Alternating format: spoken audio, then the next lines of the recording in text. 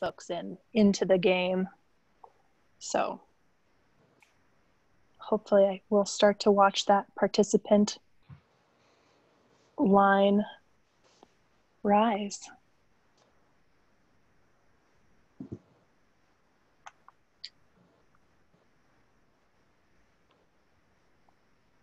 There we go.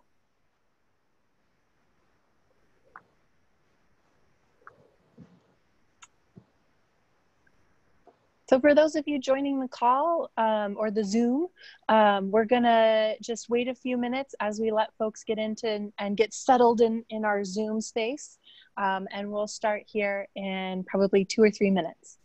Thank you.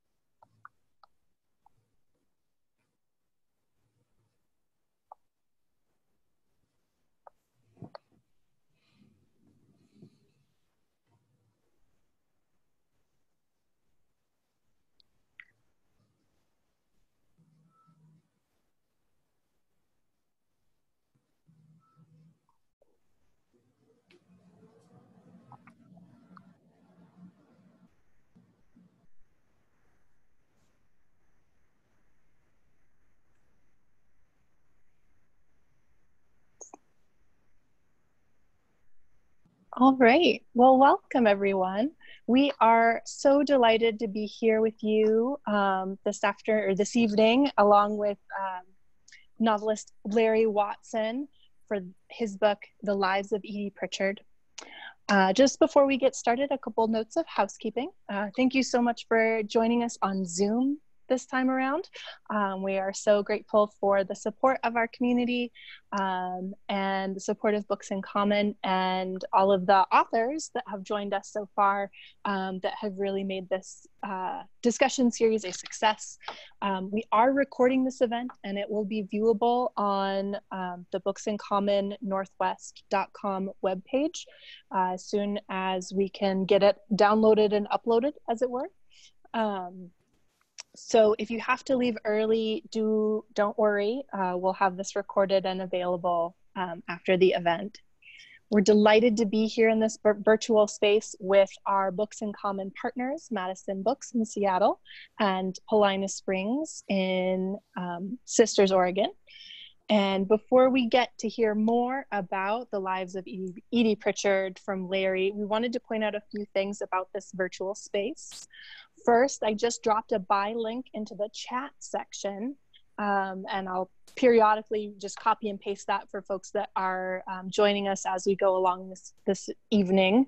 But do give that a click so you can show your support for Larry and Books in Common by purchasing your book from one of our sponsoring stores. If you have questions for Larry, there is an Ask a Question button either at the top or the bottom, depending on how you have your screen set up, but it says Q&A. So please drop your questions there as we go through the discussion today, and we'll get to them at the end as time allows. If you run into tech issues, we recommend either refreshing your browser or leaving the meeting and coming back if you're using one of the apps. You can also switch to headphones if you're having troubles hearing with volume issues and those kinds of things. We do want to remind you that this is a shared creative space, and so we would ask that everyone remain safe and respectful of everyone that's joined us tonight. Offensive comments or questions will see the user dismissed from this space. We are so delighted to be sharing this space this evening with Larry Watson, born in North Dakota and currently beaming to us via the internet from Wisconsin. Larry's the author of several well-acclaimed novels, including Montana 1948. We just have a little dyslexic moment there for those of you coming to us from Montana. As well as several short story collections and poetry collections.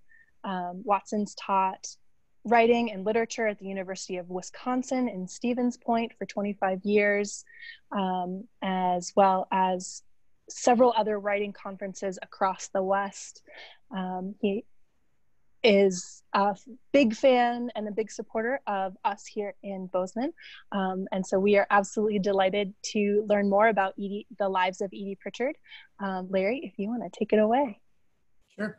Oh, thank you very much. One of the things I've realized through the Zoom events is that you always say something having to do with place. Oh, it's great to be here. Thanks for coming here.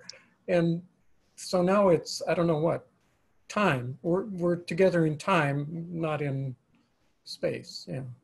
But are we in 3 different time zones? I think we are. We are, yes. Okay.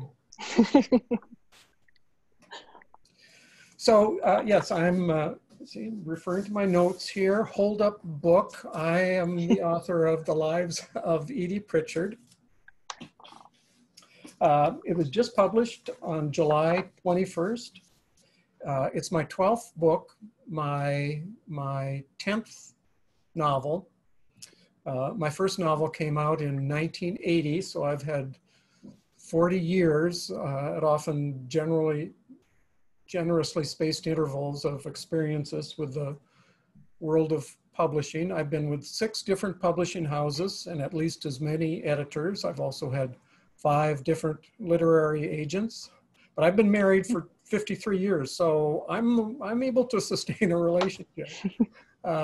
So I don't know that I've gained any special wisdom about the world of publishing, but I'd be happy to talk about my experiences if anyone has an interest in that. And I also have some experience, and some of it is very recent, with having my fiction adapted for the movies. Over the years, a number of my novels have been optioned for film, and one of my books finally survived that process from project to finished product, and that's Let Him Go. It was written and directed by Tom Bazooka. It stars Diane Lane, Kevin Costner, and Leslie Manville. It was scheduled for general release in August, but Focus Features has now postponed it until November 6th, I believe. My wife and I visited the set in Canada last year and got to watch some of the filming, and fascinating process. It's a business for patient people. We've also seen the finished movie. The director arranged for a link to be sent to us for our viewing, and we loved the film. And I'm not just saying that because we appear in the fancy restaurant scene. Really, it's a terrific film. So all of this is just to say that though I've prepared some remarks on a topic, I'm happy to talk about any subject you have in mind. Just let me know with your questions. Back when I taught school, once a month we would have Ask Larry Watson Anything Day. So this is going to be Ask Larry Watson Anything Day. But I thought what I'd do this evening is to discuss my writing process, or at least part of it. And the part of it that has to do with something that might move from an experience out there, that is in the observable world we all live in, to my mind, and from there to the page. And I'm going to use an incident in the Lives of Edie Pritchard to illustrate that process. First, a brief outline of the book. The Lives of Edie Pritchard is 3 novella-size stories, and these take place at 20-year intervals. And though each story has elements that appear in or parallel elements in the other, they're all somewhat self-contained. But at the heart of each section is Edie Pritchard. So we see her in 1967, 1987, and in 2007. So we see her when she's 24, 44, and 64.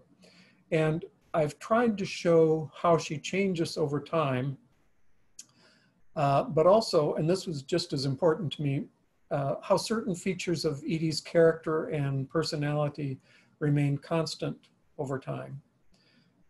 There's a particular complication and conflict in Edie's life that also doesn't change, and that's her struggle to define herself rather than be defined by others, to be seen as a whole person and not simply as the beautiful girl. Men especially, but not exclusively, want to project on her an identity that suits their needs rather than hers. Edie was born and raised in Gladstone, Montana, and the novel's first section, 1967 section, finds her there, married to Dean Linderman, her high school boyfriend. Dean has a twin brother, Roy, and Roy is Dean's opposite in many respects. Roy's a smooth-talking womanizer, an extrovert, and he's been pursuing Edie in one manner or another since high school. Inevitably, the brothers fight over Edie. They also fight to impress Edie. In the second section, the 1987 section, Edie has split from Dean and from his brother, and she's remarried. She's still living in Montana, but far from her hometown of Gladstone. A phone call from someone in Edie's past arouses a violent, jealous response in her husband, and Edie leaves, and she takes her teenage daughter with her. In the third section, Edie's back in Gladstone. She's living alone. She's no longer married, and she seems content with her life. But again, a phone call rouses Edie from her quiet life, and this time it's Edie's granddaughter who's in trouble. She's been traveling the country with a pair of outlaw brothers, and she asks Edie to come to her rescue. So that's a brief overview. I should say I'm not an especially autobiographical writer, but I will sometimes take a detail from life, sometimes from my own experience, sometimes an observation, as a way into a story or a scene, something that I feel I know and that will provide authenticity and believability to the fiction, and maybe also allow me to make use of an emotion from life that can be transferred to the story. For example, here's a quick autobiographical detail. I grew up in Bismarck, North Dakota. I had an uncle there who occasionally traveled to small towns in North and South Dakota to buy cars and trucks. That wasn't his job. He worked for an insurance company. But as a sideline, he liked to see if he could get a good deal on used vehicles. And he didn't keep them, but he brought them back to Bismarck for a friend of his to sell on his used car lot. And I rode with my uncle on a few of those expeditions in order to drive one of the cars back. Okay, so keep that in mind. Now I'm going to read from the novel. I'll read the novel's opening scene. And again, the action here takes place in 1967. Roy Linderman and Edie Linderman, she's married to Roy's twin brother, Dean, are on the road driving from Gladstone up to Bent Rock, Montana, where Roy plans to purchase a truck. And Edie is riding along to drive Roy's car back home. Each of the novel's 3 sections features a road trip and sometimes more than one, and this is the first. Sunlight glints off the slope of the hood like a snowdrift, and Roy Linderman puts on his sunglasses. Like a man born to drive, he lets one arm hang out the window of his Chevy Impala, while the other rests on top of the steering wheel to keep the big car in line. The air flowing through the car is as hot as the August wind blowing across the prairie, and to make himself heard above the rush and the steady rumble of the Chevy, Roy raises his voice. How do you know it isn't the flu, he asks. Maybe we'll all get it. My aunt in Bozeman is a nurse, Edie says, and she says it's almost always something people ate. And what makes you so sure it was the hot dog? Please, sitting in that greasy water all day, it was the hot dog. And you didn't eat one, so you're safe? That's right, Edie says, I'm safe. When we were kids, Roy says, whatever was going around, he got. Measles, mumps, chicken pox. Like maybe with twins, only one of us had to get it. And Dean would be the one, and it had passed me by. Strep throat, tonsillitis. He had his tonsils out, and I still got mine. I remember when he had strep, Edie says. She gives her head a rueful little shake. I remember that very well. I wonder if maybe you did, Roy says. On every side of them, nothing rises more than knee-high, and the wheatgrass, needlegrass, blue grama, and fescue, all the color of a sweat-stained straw hat, bend down lower in the direction they're always bent, west to east. What are we going after again, Edie asks. It's a 1951 GMC half-ton, low miles. How did you find out about it? It's Les Moore's uncle's. The uncle had to sell his ranch, so he doesn't need the truck. Doesn't anyone else want it? Hell yes, but we'll get there first. Ahead, a dust cloud, high and thick enough to tint a corner of the sky, a darker blue swirls, and well before they draw close, they can taste its dirt. The hell, Roy says, someone's plowing something, close the windows. They both crank up their windows, then Edie crawls over the seat to get to the rear windows. She has to swing one bare leg, then the other, past Roy's head, and he takes his eyes off the road to watch her make this climb. Stay back there, he says. You can roll them down again in a minute. As the windows close, the air changes pitch from a steady whoosh to a fast-paced thump, as if a propeller powered their vehicle. Then the interior suddenly quiets and their voices lower as though they've entered a church. My God, Edie says and draws a deep breath. It's like the inside of an oven. I'm never getting a car again without air conditioning, Roy says. I swear it. Edie keeps one hand on the window crank. Your place gets plenty warm, doesn't it, says Roy. I told Dean anytime you two need a good night's sleep, come on over and you can have my bedroom. Air-conditioned comfort, you can't beat it for sleeping. And turn you out of your bed, where would you sleep? I can always find some place to bunk down. I bet you can. Or maybe you want your own unit. If the store has any left at the end of the season, they always put them on big sale. I could use my discount and get you an even better price. We'll let you know. Talk it over with Dean, Roy says, then twists his head as though he needs to know exactly where she is in the back seat. We'll let you know. In another minute, the sky clears back to its undifferentiated blue. Roy says, you can roll them back down and get back up here. I'm not your chauffeur. The truth is, Edie would rather remain in the back seat, out of Roy's reach. These brothers, for some time now, Dean has acted as though he's been warned to keep his hands off her. Even in bed, he sleeps on a narrow space away from her. Meanwhile, Roy has been, well, Roy. Could it be that desire is something like mumps or measles, one brother coming down with it while it passes the other by? Edie points a finger straight ahead. Take me to the theater, my good man. And I'm sure as hell not your good man. As Edie climbs over the seat again, Roy reaches out a hand, but whatever he was going to do, he must think better of it because he puts his hand back on the steering wheel. Once she settles back into her seat, however, he takes his hat from where it's been resting in the space between them and tosses it into the back. Roy asks, you ever been up to Bent Rock?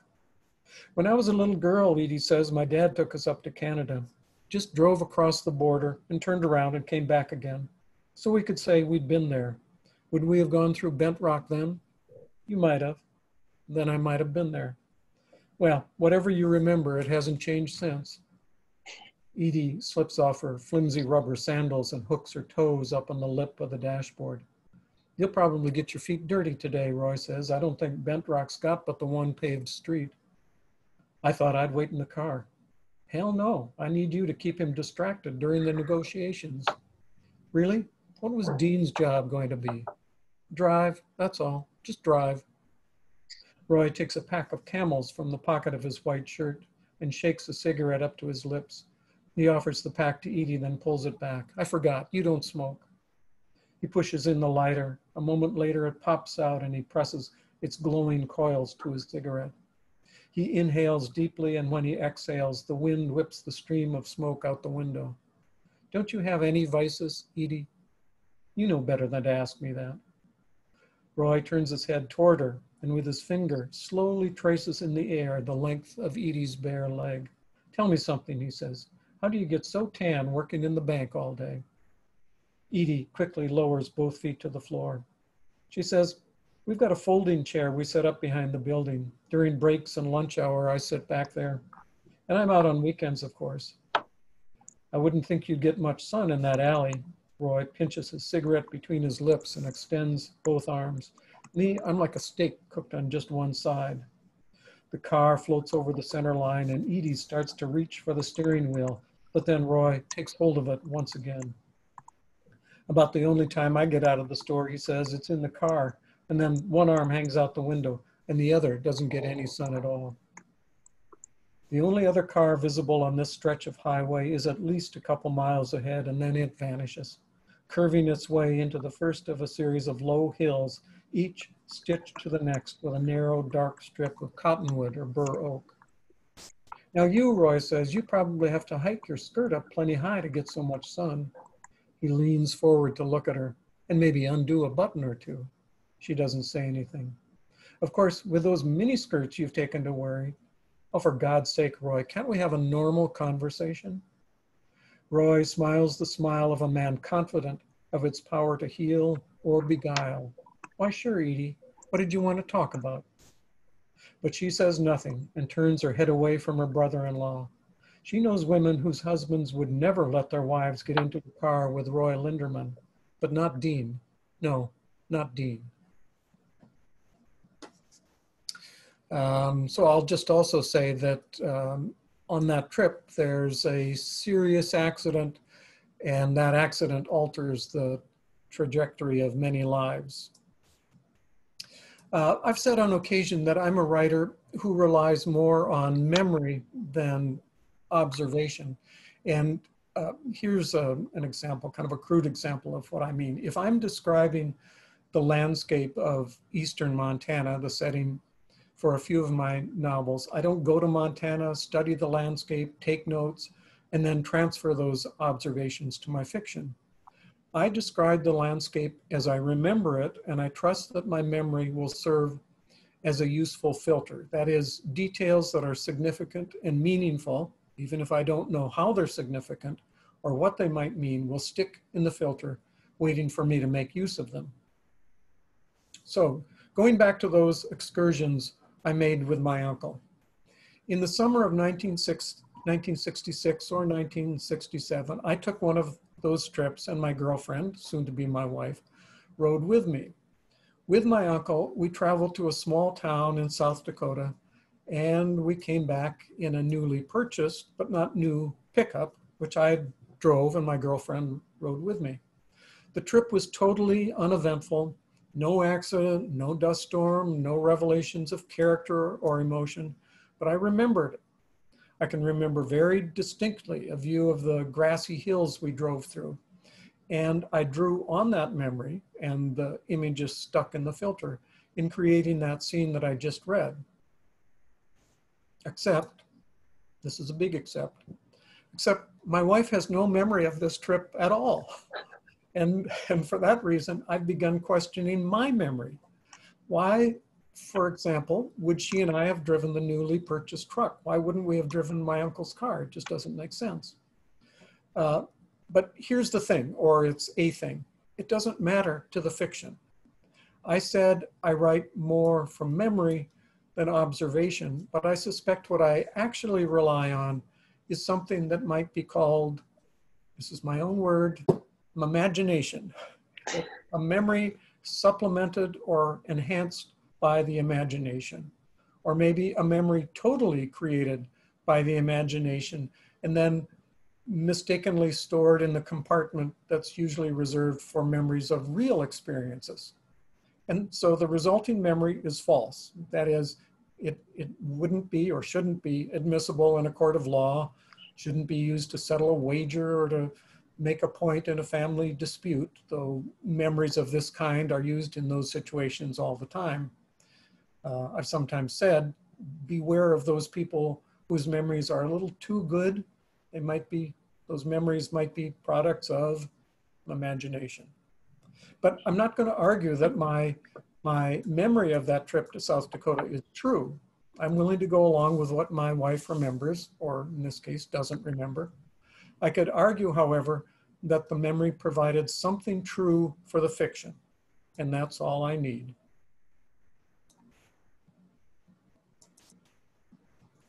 So, yeah, I'll stop there and see if there are any questions on Ask Larry Watson any evening.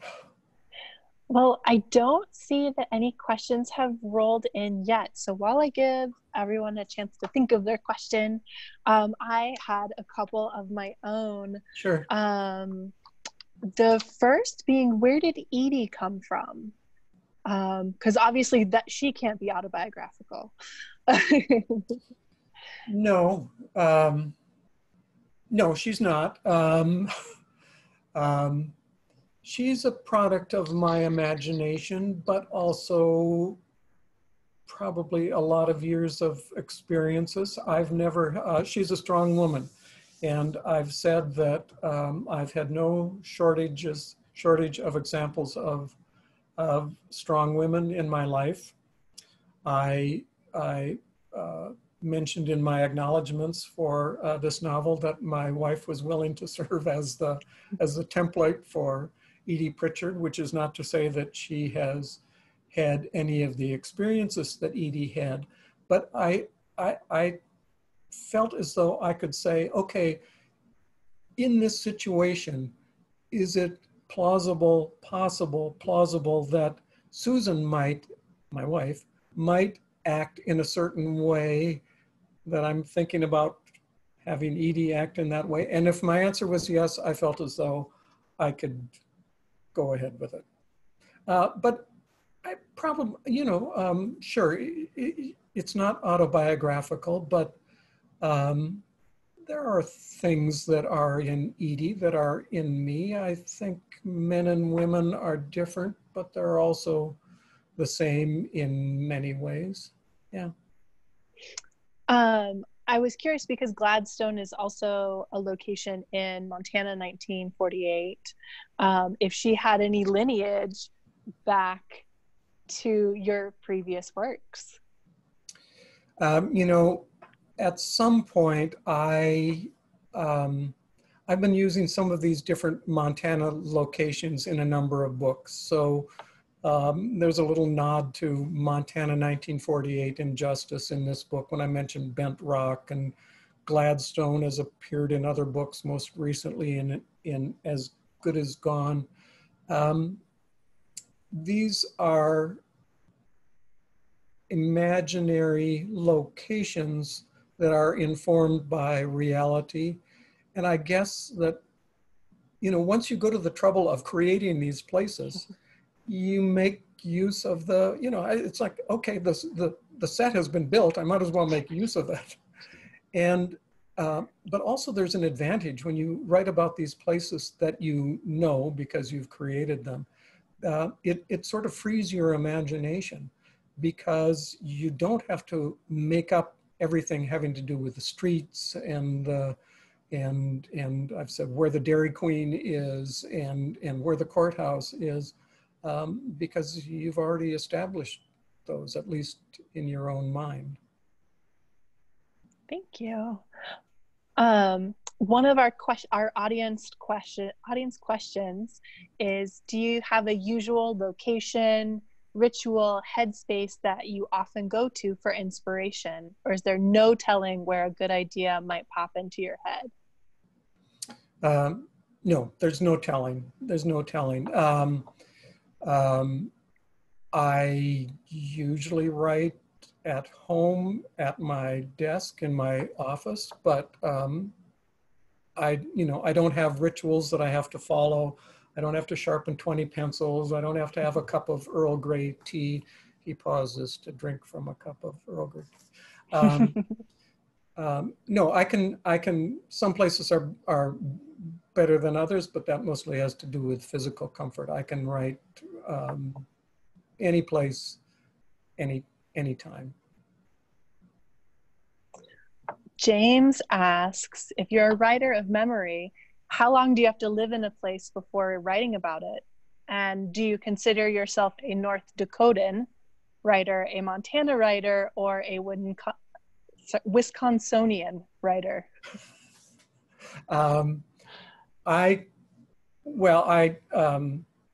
I've lived in Wisconsin longer than I lived in North Dakota, but North Dakota is where I'm from, so I'll always be a North Dakotan in some important way.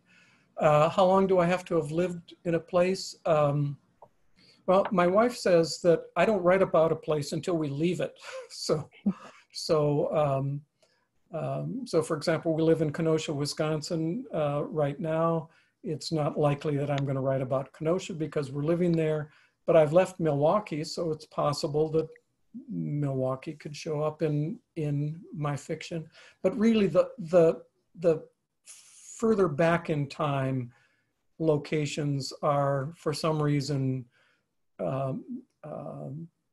better for my imagination. I'm more likely to write about those.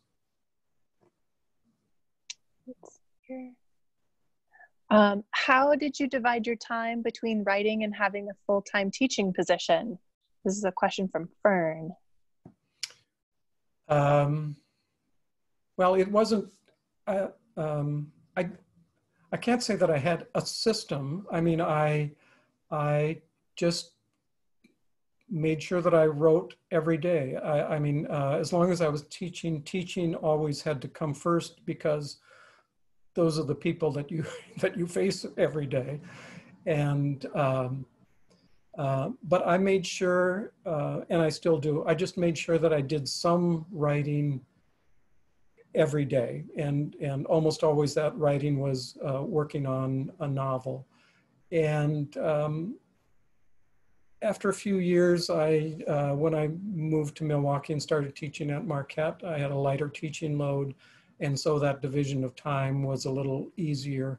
I'm retired now. You'd think that I'd be tremendously productive. I'm not. I think one of the things that happens when I was teaching and trying to write is that I was more efficient with my time. And now it feels as though I've got all this time. And if I don't get to it for another hour or so, that's okay. Let's see. Another question, why do you think that it is that the further back something is, or the more likely you are to write about it? More room for imagination, or a longing to revisit that time or area?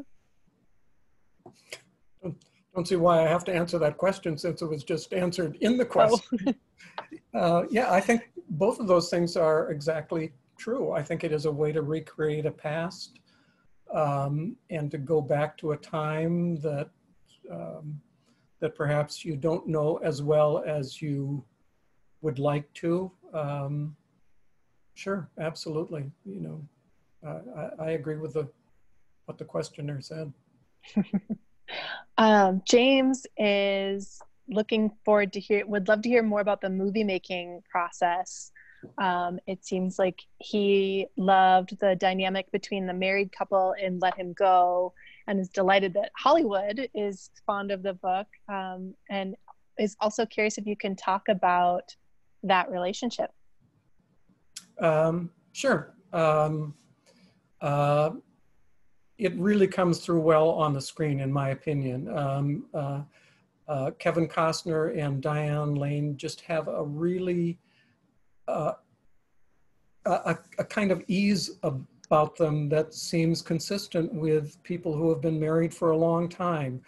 Even when they start to have a quarrel, it feels as if it's something that they cut short because they know that they've been over this before. Their conversations go a little ways, but then they sort of stop because they know the other so well. And the director of the film, Tom Bazooka, also wrote the screenplay. And I just thought he did a terrific job of capturing those things. What was the adaptation process like for that? Were you able to work with Tom Bazooka on adapting it for the screenplay? Did you give him notes or completely hands off? It was mostly hands off. He and I had some conversations early on before the book's rights had been optioned or purchased, when he was simply interested in it, and I enjoyed those conversations a lot. I mean, I liked what his take was on the book, and the resulting film is a fulfillment of his vision. I mean, it's a different medium, you know. I mean, at one point he said, and we talked a bit over the years, he said something about, he said, Larry, I had to sort of collapse those two scenes. I couldn't have them go over to the gas station because I didn't want to build another set. And then I thought, oh my God, if novelists ever got it easy. I mean, I just say, and they pulled into the gas station, you know. And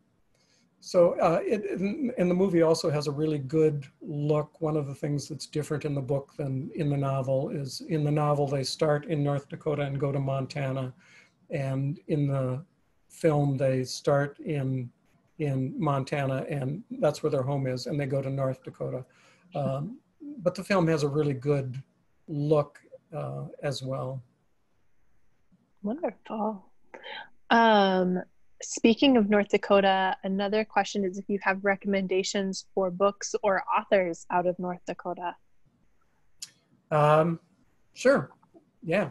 Well, one of my favorite writers, who is from North Dakota, and her most recent novel is set there, and that's Louise Erdrich. And she's just, I mean, one novel after another is just wonderful.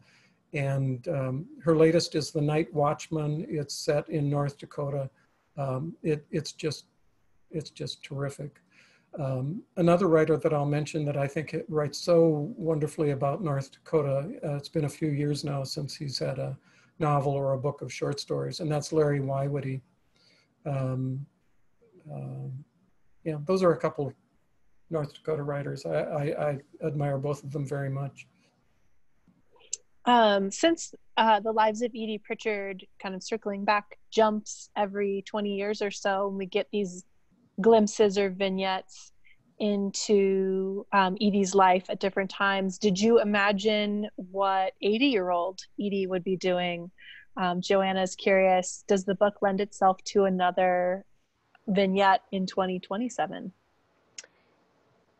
Not yet. I mean, it seemed closed off to me with the events of 2007, but never say never. I mean, when I started this novel, I thought the first section, the 1967-1968 section, I thought that would be the novel.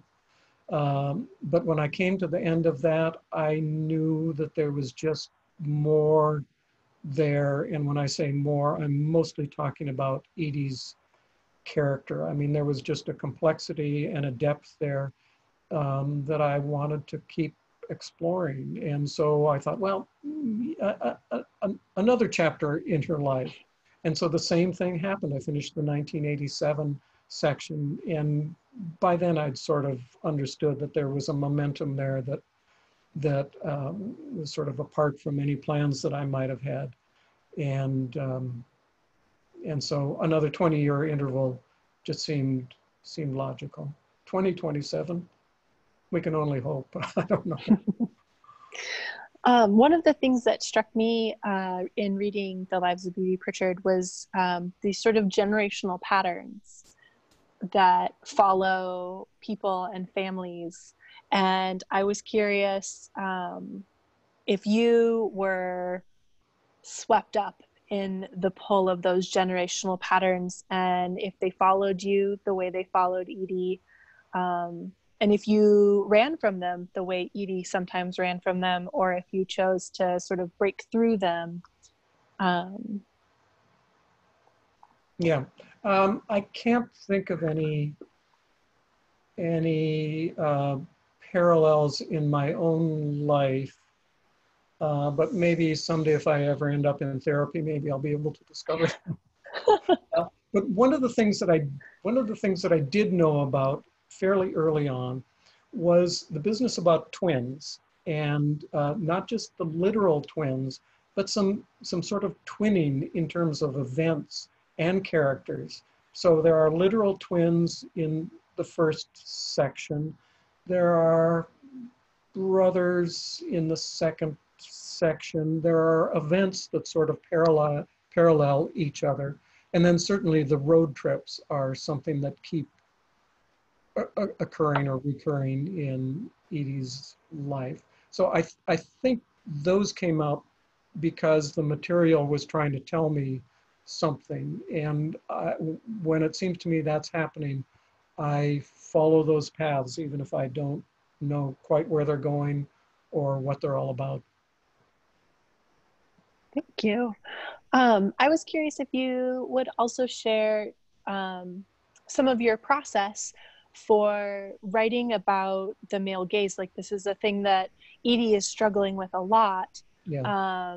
And I was curious if you could sort of discuss some of that and what your process was for exploring that.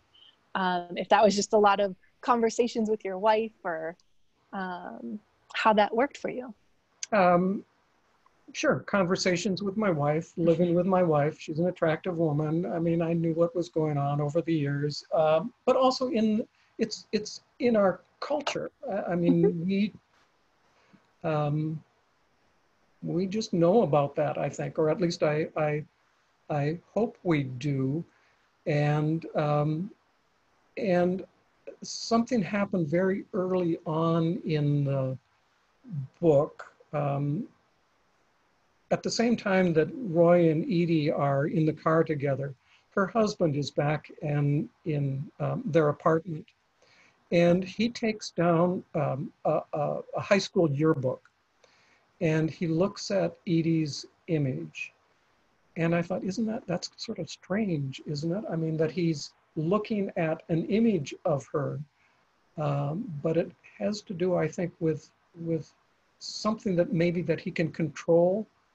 And so that's definitely a part of it. And then it occurs at other points in the book too, where she's being looked at or looked at in a certain way that leads to an identity that she doesn't particularly own. Yeah, I really appreciated the way that you framed that in the second section in 1987, when she's sharing about watching home movies with the people in her life at that time, and the way that Edie is reckoning sort of consistently and continuously with the same thing, I thought was really interesting. Good, thank you. Yeah. One of my counterparts says, Larry, you've gotten rave reviews for this novel. Do you read your reviews? Also, what are your thoughts on being referred to as a regional writer? Yeah, I read my reviews. Yes, I do read my reviews. Yeah. And if they're good, I discount them. But if they're bad, I think, oh yeah, I've been found out. They're sort of like student evaluations, you know. you get a bunch of good student evaluations, and you say, "Phew, I fooled them this time." And then if you get a bad one, you say, "Oh, I've been found out." But yes, I do read my reviews. And the regional writer thing, I don't object to it. I do write about a region.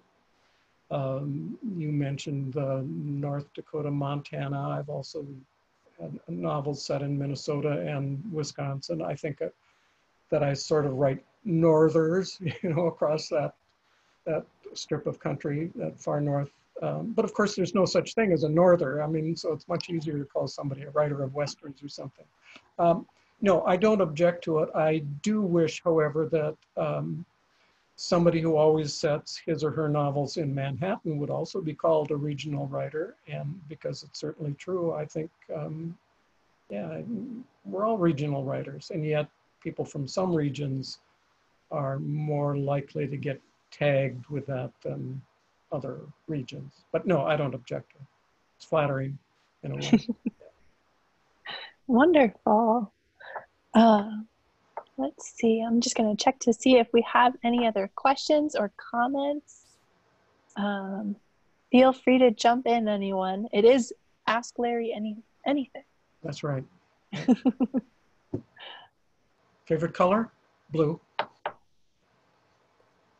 Is Earl Grey your favorite tea? I wouldn't say it's my favorite tea, but I would say it's one of my favorite teas. If Edie was in the audience tonight, what would you want Edie to know? Hey, Edie, we'd like to hear from you, and we're going to try to let you be yourself. We did get another question. Has lockdown had an impact on any current projects or your writing process? No, it hasn't. No, it's not something, what's happening in the world is not something that I've written about. I doubt that I will write about it, but again, never say never. No, my wife and I live lives that are very similar to the lives we lived before the crazy, awful times began. And so no, the rhythm of my life hasn't changed significantly. The emotions that go along with it are sometimes unexpected and extreme. Grief, rage, disappointment, yeah. But I'm still, I'm able to write every day, and yeah. Well, I'm sure we've all been admiring the books behind you, and I'm curious, what are you reading right now? What am I reading right now? I'm reading a collection of short stories by James Salter called Dusk. I just finished Colson Whitehead's The Nickel Boys, and it just blew me away, and it was just magnificent. I'm reading a book called Something Wonderful about Rodgers and Hammerstein. So those are three things I've got going right now. Wonderful. Joanne is curious if you're visiting Bozeman or if you live someplace else. I've never lived in Bozeman, as we were talking earlier, and I visited Bozeman often as a child when I had an aunt who lived there, and so we often drove from Bismarck to Bozeman every summer. And my wife and I have been in Bozeman a few times over the years, sometimes for events and workshops, and other times to visit old friends. But now you're in Madison, correct? Or in Wisconsin? In Wisconsin, that's right. In Kenosha, Wisconsin, which is right between Milwaukee and Chicago and right on Lake Michigan. Wonderful. Well, if no one has any further questions, type furiously. I'm going to drop the link to purchase your copy of Edie Pritchard or any other of Larry's wonderful books in the chat again. Oops.